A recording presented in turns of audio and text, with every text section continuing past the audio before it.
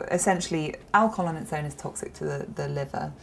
Cocaine on its own is toxic to the liver and also dangerous to the heart. You know, it's a stimulant. It increases the heart rate.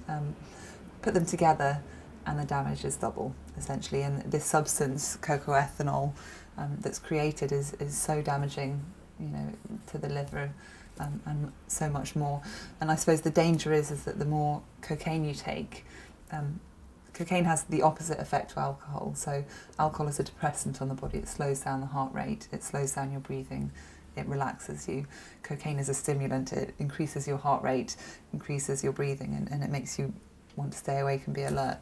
So if you combine the two, using cocaine allows you to continue using alcohol for longer. Without cocaine, alcohol use would eventually cause people to pass out, fall asleep. So not only is this substance more toxic, but it also allows you to carry on using more alcohol, which then becomes more toxic. And that doesn't mean they're balancing each other so that you're actually fine because you have slowed down or speeded up.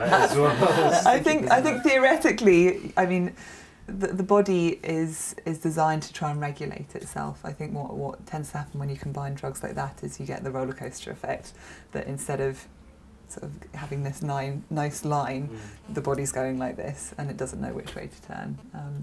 I mean, that's why we get withdrawal effects, is because the body naturally wants to bring us back to a kind of neutral line and natural and our sort of normal way of functioning. So with alcohol, if you're taking alcohol and you have this depressant effect, the body increases the heart rate to compensate for that.